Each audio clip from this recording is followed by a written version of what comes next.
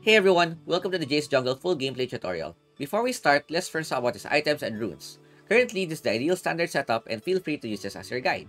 For better understanding, I will explain the reason on why this is my build. Going to the items, the first item I would go for is Yuumu's Ghostblade, as this is one of the best armor penetration items that you could get as a jungler, because not only does it have a lot of damage, it also makes you a lot faster, which in turn makes your ganks better. Then we go for the Black Cleaver.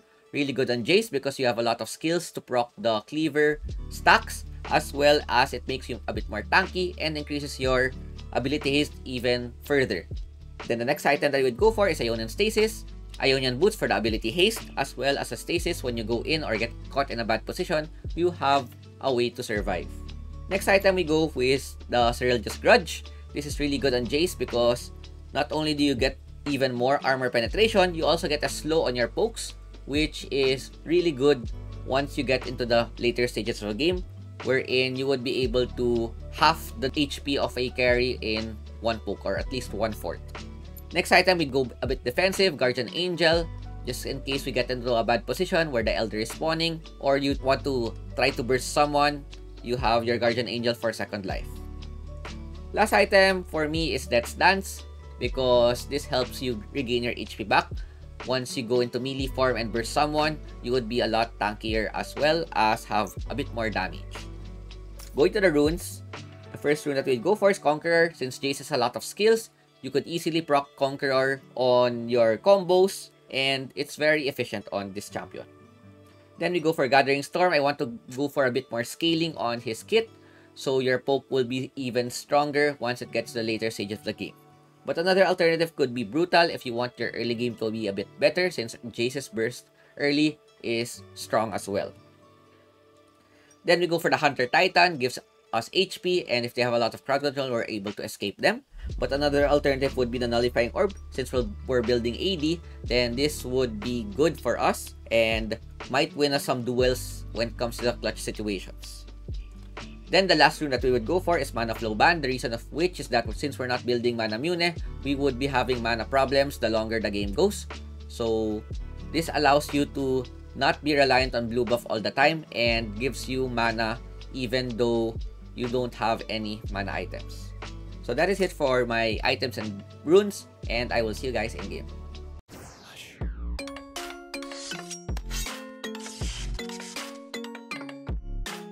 Going to the game, this will teach you the tips and tricks, do's and don'ts, and advantages and disadvantages of Jayce Jungle. In this matchup, we are currently up against Vi, and in a Jayce vs Vi matchup, it is pretty much even with both champions with their own specializations. So Jayce specializes on poking and bursting the opponent, while Vi specializes on initiation, crowd control, and tanking the enemy team. So here I do the level 1 control ward trick.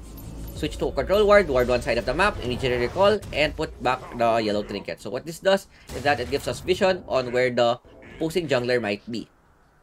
The clear that I'm doing here is the red side clear, where I clear my red, Krugs, Raptors, then flex depending on where the scuttle will be and the priority of the lanes. So when clearing as Jayce, you'd always want to maximize the hammer form rather than using the range form, because the hammer form not only makes you a bit more tankier, it also gives attack speed, which would make your clears faster. So you'll only want to use the range form or the cannon form when you want to use the skills. So usually what you would want to do is cannon form, first, third, second, and then switch to your hammer form for the rest of the clear. So here I'm clearing my Krugs. Riven was able to first blood the Jax, which is good. Even though our Ezreal is disconnected, it's nice that we have priority in the bot side, so most likely I'll be playing there. So here as example, I use range form for second, then switch to our hammer form for the burst and clear. So what I do is, the build that I do here is max first and then second rather than first, third, because third doesn't do a lot as compared to the second skill, which gives a lot more damage and has a lot better scaling than maxing my third. So now that the scuttle is up, I see that Vi is on the top side. She has a bit of faster clear than me, so I would know where she would be and I would just adjust accordingly. So I don't have prior in the top side, so I just go for the bot side instead. So I clear the scuttle. My early game is not that strong yet. My damage would most likely spike once I'm able to complete the Ghostblade and the Cleaver. So I see that the Jax is playing aggressive in the bot side. I go for my cannon form, burst the Jax down, flash in, and get another kill on the Jax, which is really good for us because we don't want Jax to be scaling well in the game. Because Jax, looking at the comps, they have a strong scaling composition with Vayne, Kayle, and Jax, and if any of them are able to get their items, it would be very hard for us. So similar to clearing, when you want to gank, you always want to start with a cannon form, go with the first third combination, and then second, then switch to your hammer form and do the burst. So the second skill of the cannon form synergizes well with your hammer form. So as you could see, whenever I use my second skill, I would always switch to my hammer form, which is the melee, to be able to burst the camps and make my clear a lot faster. So I look at the top side, there might be a possible gank. They chose to go back, so I go back to my Gromp instead. So I've already cleared my top side. Most likely I'd either gank top or just recall and go back bot. I see that Riven is being chased by 2 members, and she's able to escape, which is good for us. Now I look for a possible gank on the top side.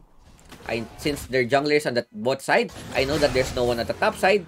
I do some poke with my cannon form. I see that they're low. There's a control ward in the side, but even though they see where I am, I know that Vi is at the bot side if you look at the minimap, so no one would be able to help their duo bot. I do another poke. Braum does a great job tanking the tower and good crowd control, and we're able to get a 2-for-1 exchange. Not the cleanest, but it's still a good advantage for us because not only do we get 2 kills, we also deny the wave of the opponent.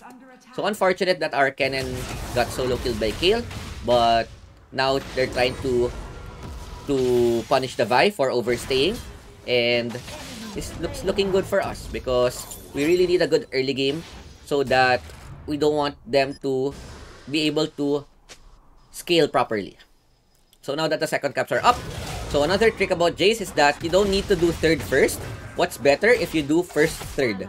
That way, your shock blast will be less predictable and it will be faster. So you always do first third rather than third first. Your third skill is you could easily just use the auto target and be able to cast it easily in the wildrift form. So Kayle, I'm able to poke her down with the cannon form, then finish her off with the hammer form. I see another potential gank. Go with the cannon form. Vi is able to ult me.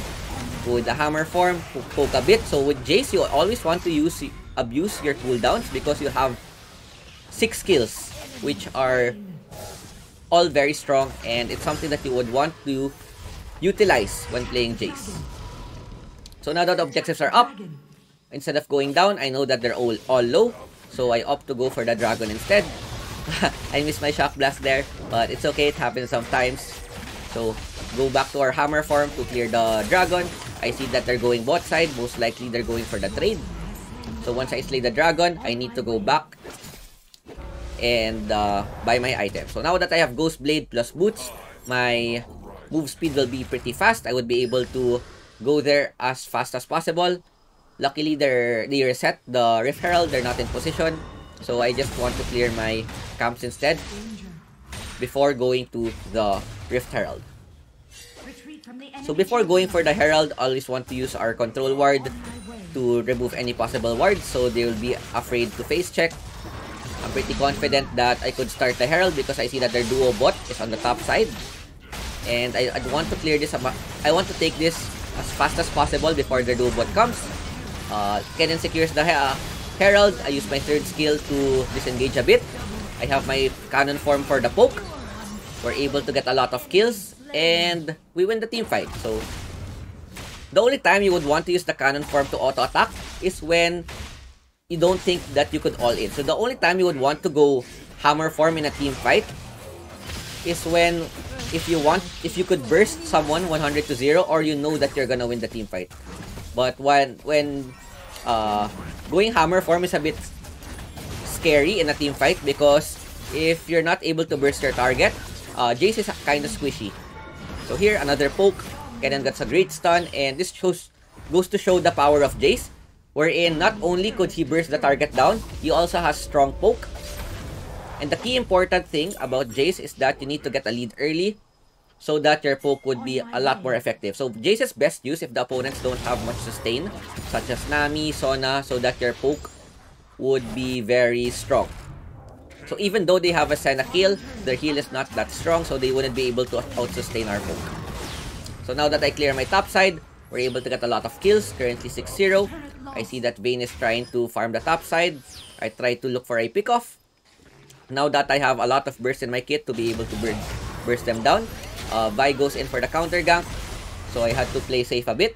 They might come. Ezreal is able to help me.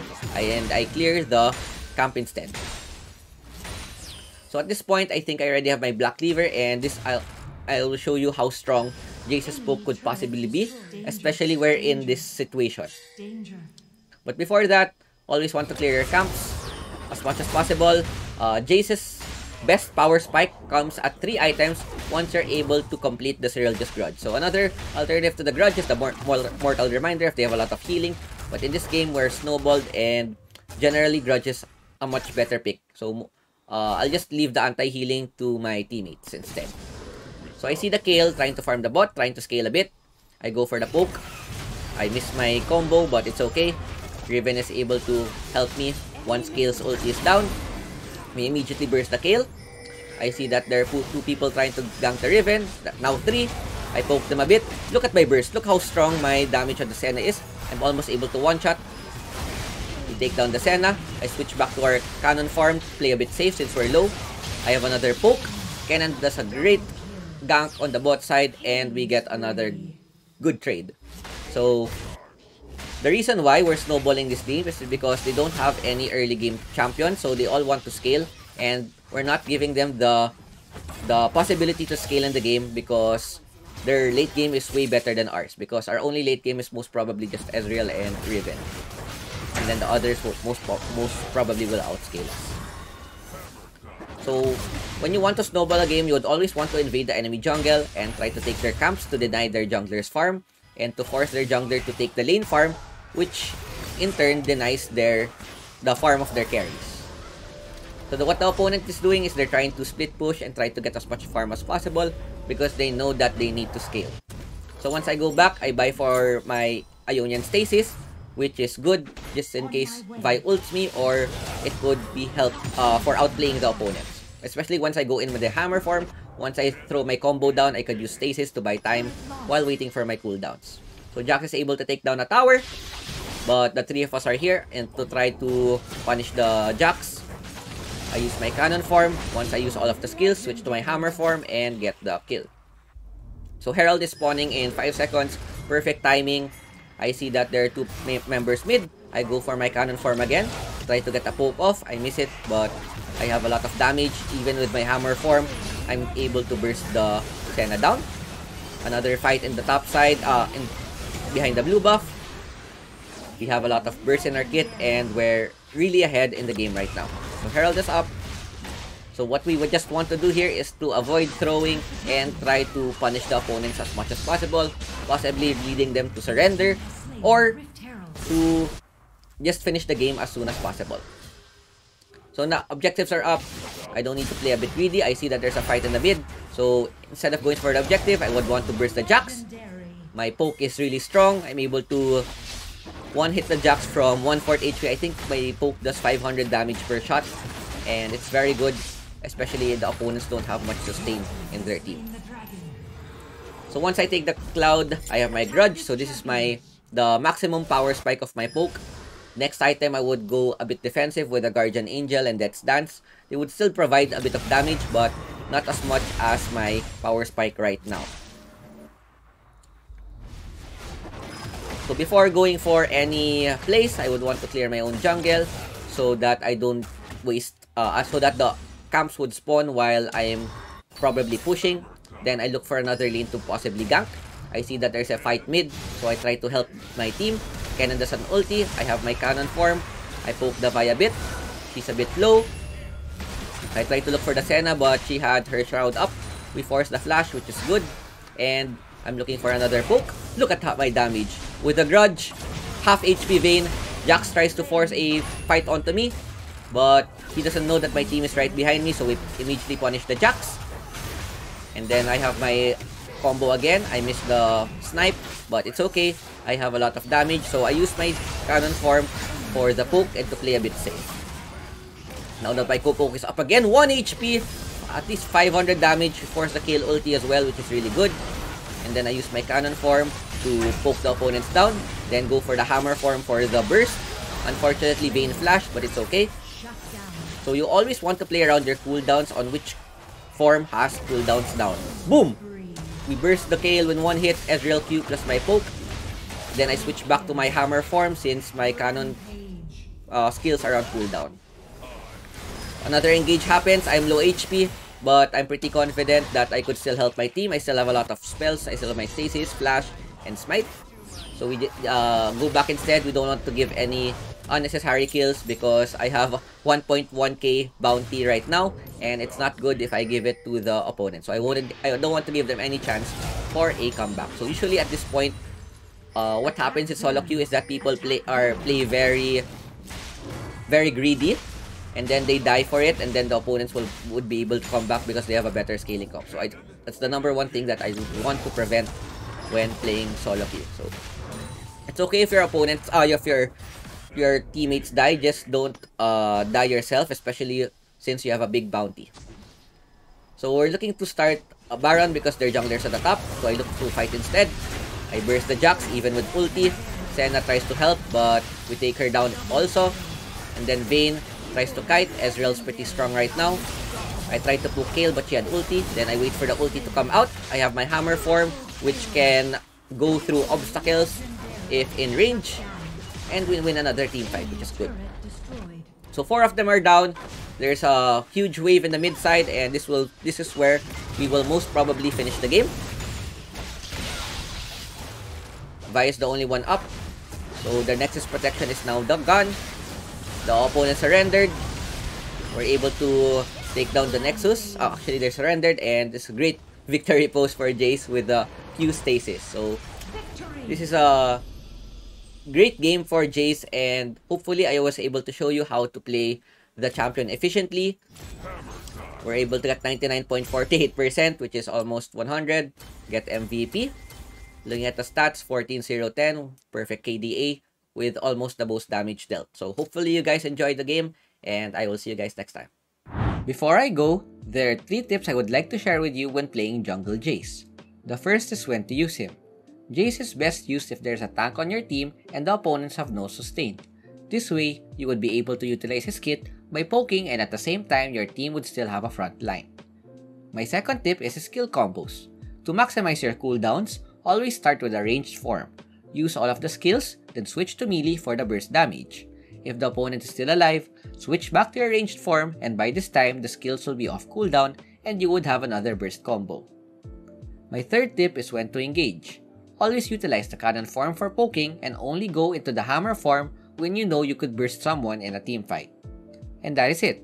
If you enjoyed the video, don't forget to subscribe in order to see more content. Feel free to leave a comment if I missed anything and what champion you would like to see next. Thanks for watching. Ciao ciao!